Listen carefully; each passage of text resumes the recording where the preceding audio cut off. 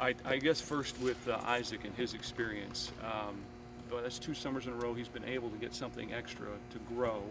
Um, how beneficial is that for one of your best players? I think it does wonders for him on a personal level. Obviously, going out there and being able to compete with the best guys in the world his age, and to be with a team that has the success that they did.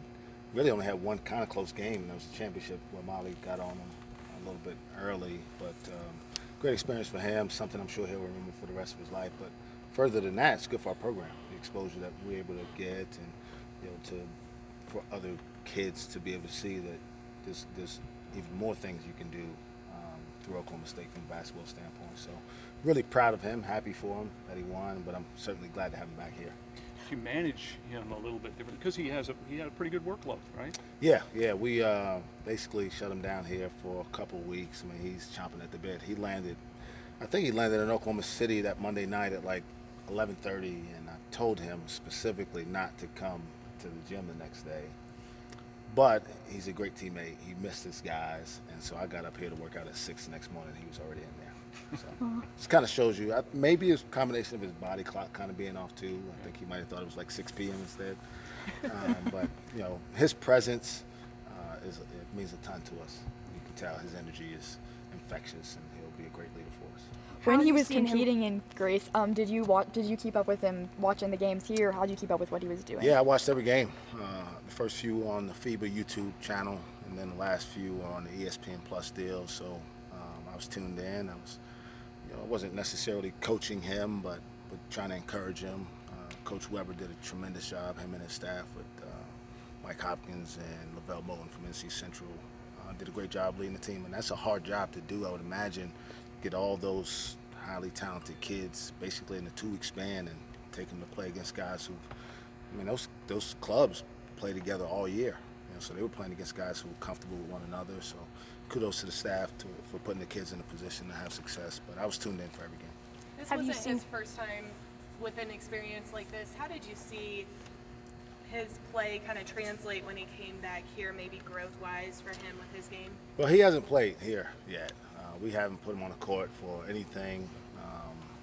Again, he's around all the time, but we've kind of taken a little bit off him physically since he's been back. And we know he got a lot of work in the last 4, 5, 6 weeks, and now just need to let him rest and recover, because I don't know how much I need him in July, but I know I'm going to need him in January.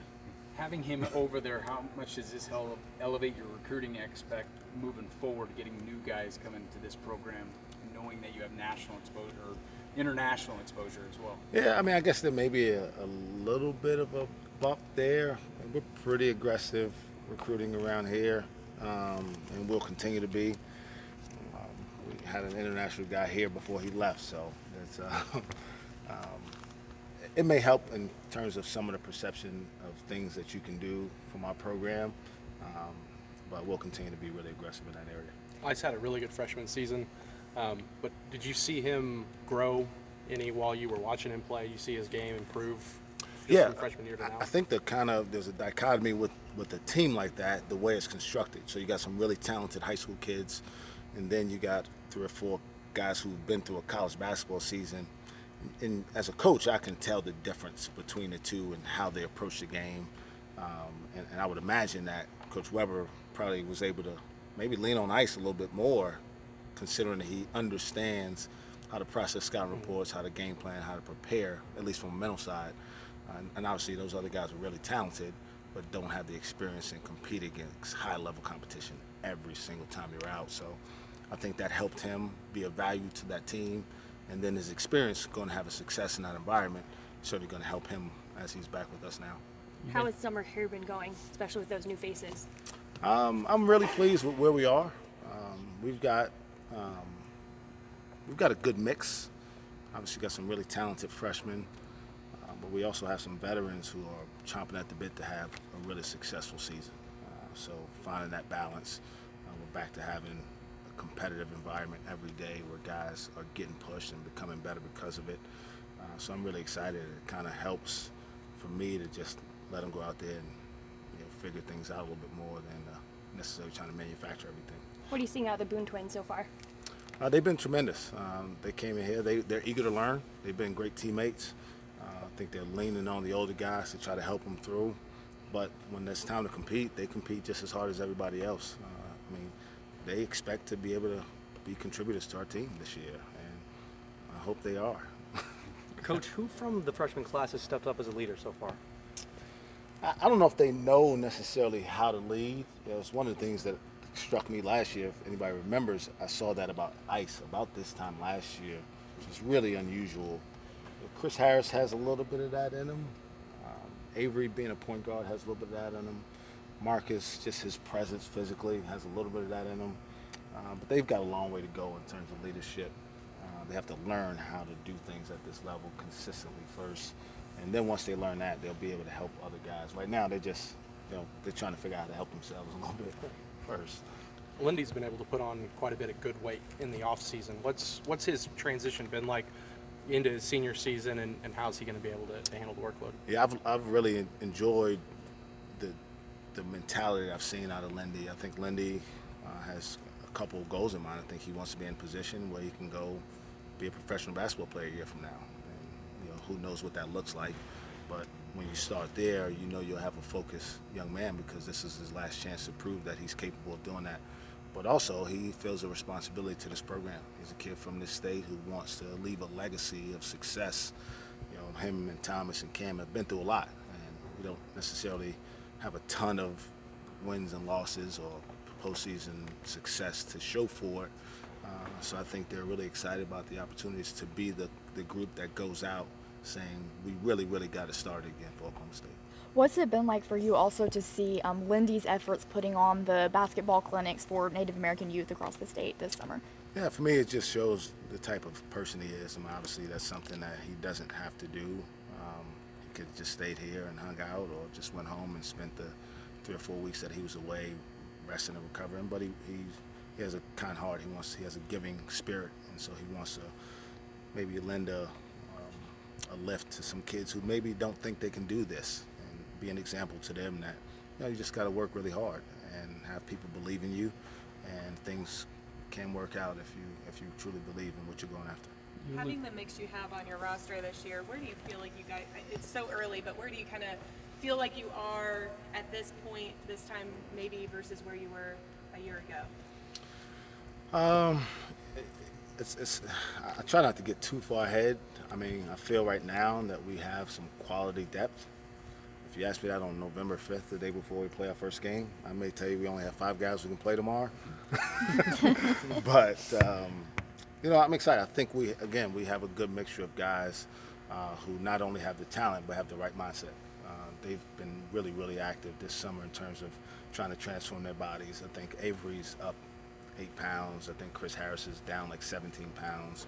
So everybody's doing what they're supposed to do individually to be in position to help us. And, if we have all these guys available and in position to, game plan and help us win, then I think that bodes well for our success over the course of next season. How much is last season talked about in those trials and hardships that this team went through to maybe motivate? Is it even talked about at all with this team? I haven't talked about it once. It's a new group. It'd kind of be unfair for me to talk to the freshmen about that stuff. We've just kind of wanted to turn the page, and it's been great for me. I think about it a lot. I reflect on the things that I've learned, some of the things that I can be better at, some of the ways that I can maybe communicate better, but I haven't really talked with the team about it because it's irrelevant at this point.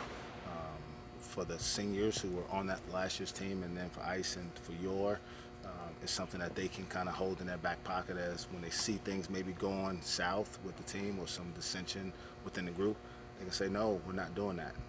This is what we're here to do. We're going to stay focused on our task and do what we're supposed to do. Coach, talk about what it felt like when you found out the news that you're going to be heading home to Brooklyn to play in the Barclays Center on November 27th.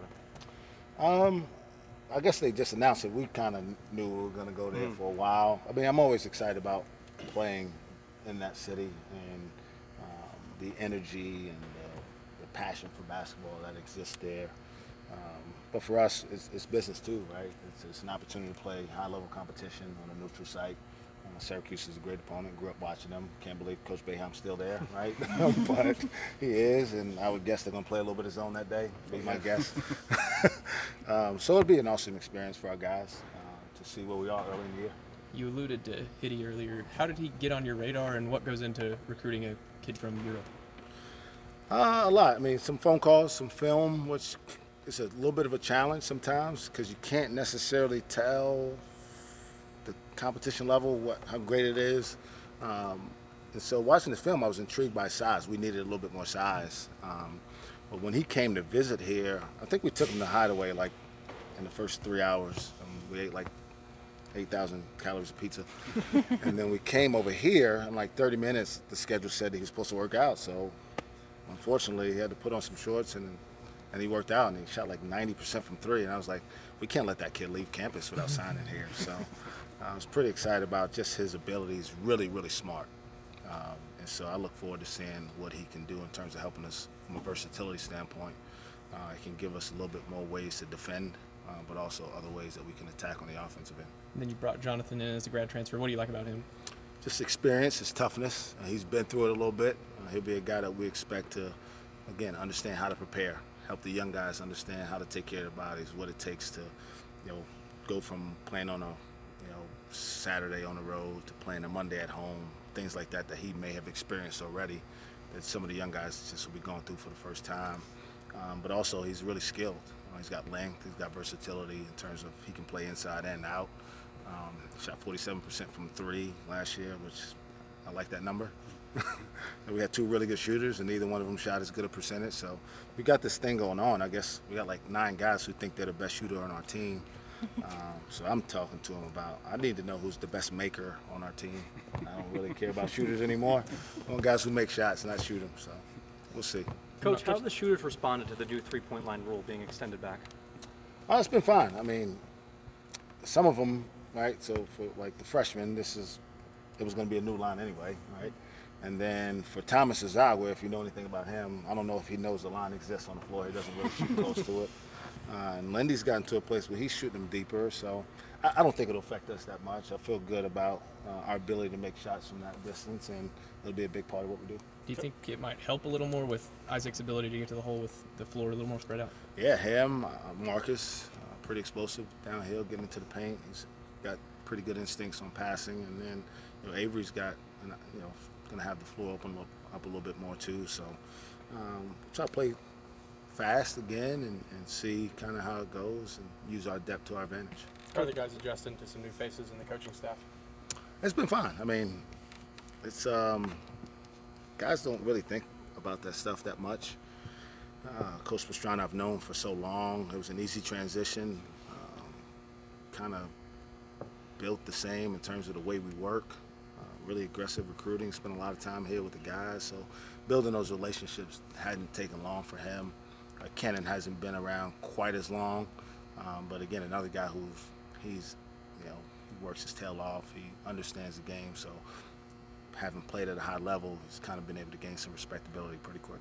Coach, last year JK had walked on, but what's it giving you guys this summer as an older guy that's out there always working hard? Oh man, he may be the most in shape kid on our roster. Man, I'm glad I didn't go shirts and skins today because I would have been embarrassed that one of those kids looks like that and he's just a walk-on for us. I would have felt bad he's not on scholarship. He works his tail off. He spent the entire 4 weeks period between the end of spring and summer continuing to work, spent a lot of time up here. And we have a lot of guys who spend a lot of time in the gym. I'm not sure very many spend more time in the gym than he does. So just the mentality. I think he feels a great appreciation for being here and having an opportunity to help our program. And we'll see. I don't mind playing anybody, so if he earns an opportunity to get on the court, then he'll see some minutes. People are going to say what they will about the Cannon hire. What did you see out of him, and do you kind of liken it to you getting hired as such a young head coach as a young assistant? Yeah, I don't really think about age. It'd kind of be kind of hypocritical of me to question somebody's age doing this job, right? He's really, really good at his job. He's really smart. He's well connected in the area that's really important to us, has been for the duration of the history of our program. DFW, some of the players, you go through the list and think about the guys who've played here and the best teams we've had. It's been at least 1, 2, sometimes 3 or 4 guys that have been from that area.